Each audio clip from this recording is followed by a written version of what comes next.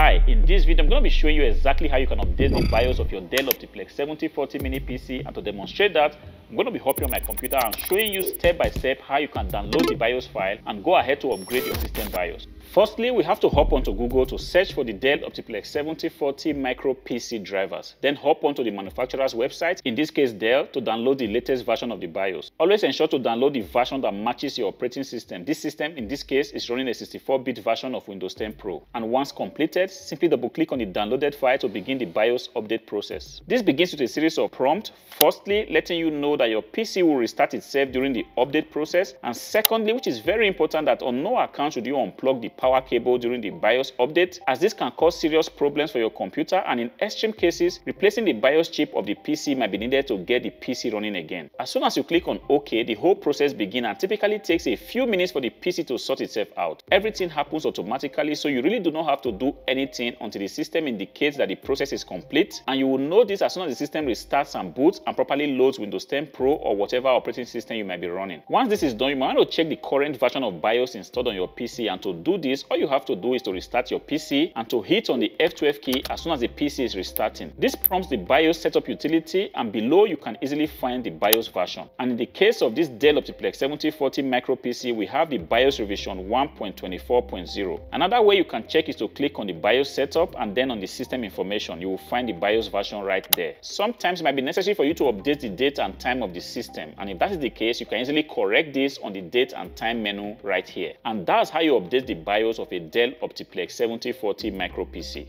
So I hope this video helped you. If it did, do consider subscribing to the channel. Until I see you again, peace.